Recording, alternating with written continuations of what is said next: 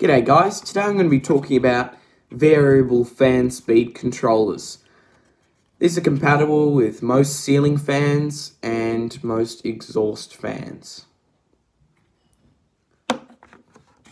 So, this here is the instruction manual for this Clipsal variable speed controller.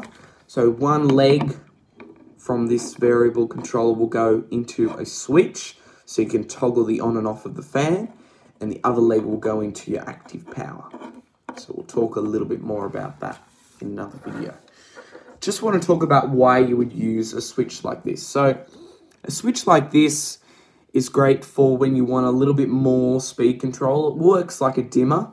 It limits the amount of power that the fan motor can have rather than just having 3 speeds, as most fans come as, just with the 3 speed, and maybe that won't be enough, particularly for commercial graded fans, because sometimes their motors go a bit fast. So you're going to want to tie this in with a switch. So this is just HPM 10 amp switches, good enough to work with your variable. So one of these legs, it doesn't matter which, is going to tie into the switch, and I will do a whole wiring diagram with an actual fan later. I just want to show you, and then the other one will go into your power, and then you can switch the switch on, and then you use this to control the speed of the fan. So let's talk about grid plates. So you can get a double grid plate with a switch and the fan knob, or you can get a triple grid plate that I've got here today. If you're going to be using a light switch.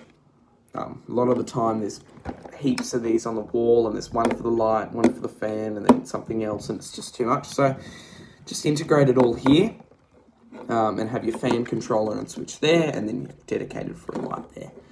So I normally say, okay, well, look at the room. When I walk in this door here, I'm going to be touching this switch first. So that's where our fan switch is going to, that's where our light switch is going to go in first. Just pop that into your grid plate and make sure it's the right way. It just pops in like that, see? And make sure it's in the right way, so that you've got the smooth edge there and the little thing that has the etched in amount of amps that this can take and whatnot, and voltage. So now we want to put our dimmer-like knob thing here.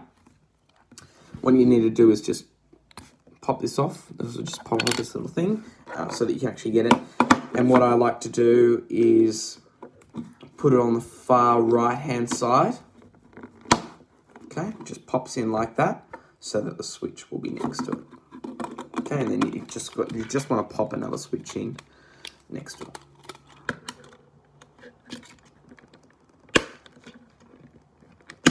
Alright, so now we've popped the switches in, and they are the right way up. Now we can put the knob back on if we want.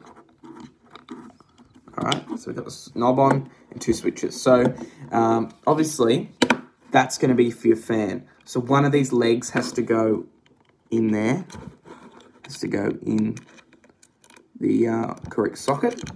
And we'll talk about wiring it up with an actual fan at some point.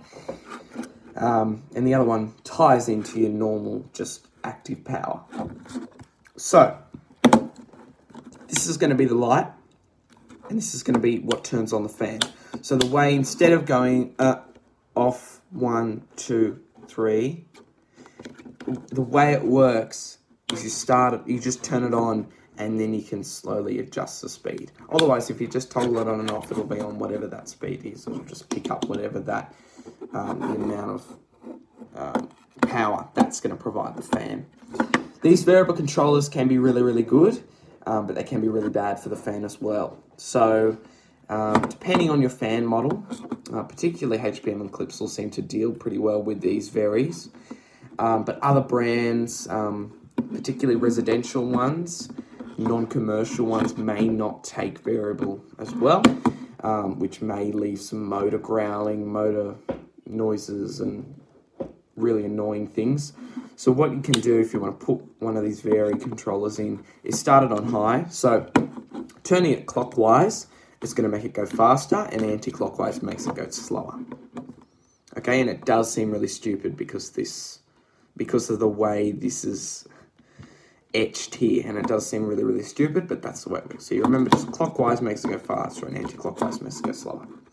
And that's just the way it works. So on, off, speed, light. Pretty simple. I'm going to be getting this one installed for this particular HPM ceiling fan here. So we'll replace this light there. Just have a light to turn the fan on and off there as well. So it'll probably go this way. So get your light there and then your fan. Thanks for watching. If you have any other questions, just let me know. But otherwise, these are a great little tool. Clipsal sells these at the moment for about 50 to 100 bucks. Can pick up a HPM one if you need to. Particularly if you've got a HPM fan. It's probably a good idea. Thanks for watching.